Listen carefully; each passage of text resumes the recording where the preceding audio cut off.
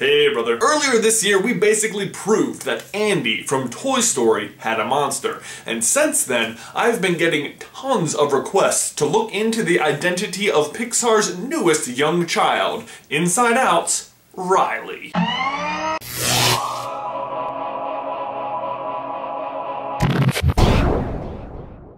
If you stuck around to the end of my video last week, you'll recall that I played another portion of my interview with Pete Docter, who, conveniently enough, directed both Monsters, Inc. and Inside Out. So he's pretty much the best source we could ask about the identity of Riley's monster. Here is the rest of that clip. You directed Monsters, Inc. and you directed Inside Out. Does Riley have a monster? You know what? I've never thought of that. Really? Probably she did when she was younger.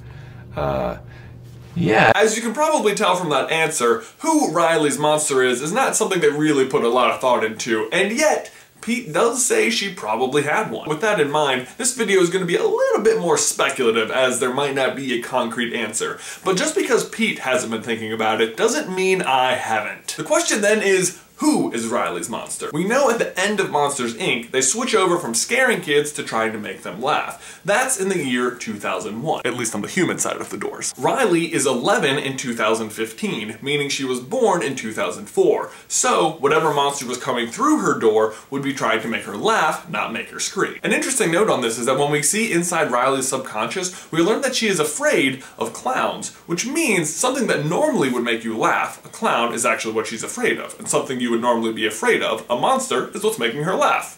Crazy, right? My question then is, how is she interpreting this thing that is trying to make her laugh? Well, according to Bing Bong, when Riley was 3, animals were all the rage. So that suggests to me that by that point, she was able to identify a lot of different animals. But obviously whatever monster was coming through her door wouldn't be an animal she could identify, because, you know, monsters aren't animals. But they often look like a combination of several animals. Like, for example, Sully kind of looks like a combination of a bear, a cat, kitty, and a ram. And who do we know from Inside Out that is a combination of several animals? Who's your friend who likes to play? Bing bong, bing bong! But don't go crazy just yet. I am not suggesting that Bing Bong himself is the monster, but I do think he was partially inspired by her monster. And I know what you're thinking.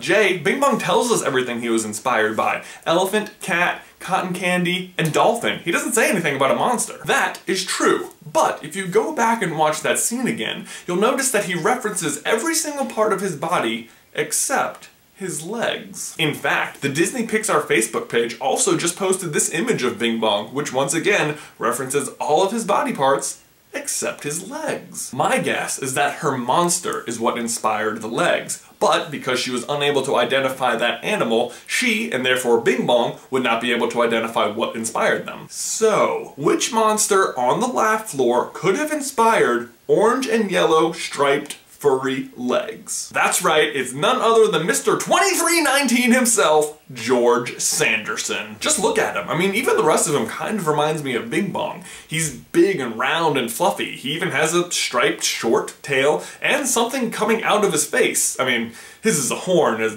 Bing Bong has a trunk, but still. So Ben, my question for you and everybody else is, do you think George Sanderson is Riley's monster? Like I said earlier, this is probably a less concrete answer, but I do think he's the most likely candidate, and I would love to hear you guys' feedback down in the towel section. Also, before I sign off, I need to give another shout out to MoviePilot.com for sending me out to San Francisco to talk to Pete Docter and get all this awesome content for you guys. I will put a link to my profile on MoviePilot.com down in the description box. I totally recommend you go check it out. It is a great site, and you will easily get lost in some of the other movie, TV, entertainment stuff they're posting. Ben, that's it for me, but I will see you in another life, brother. These socks are amazing! Hey guys, thanks for watching this video. If you need even more Super Carlin Brothers and you like listening to podcasts, I would recommend to you the D-Cast. The most recent episode, episode number 48, features a great interview with Ben and myself talking all about my trip to Pixar and The Good Dinosaur, a little bit of Harry Potter, a little bit of Star Wars. It's a really great episode. We just recorded it with the guys over there. We love working with them,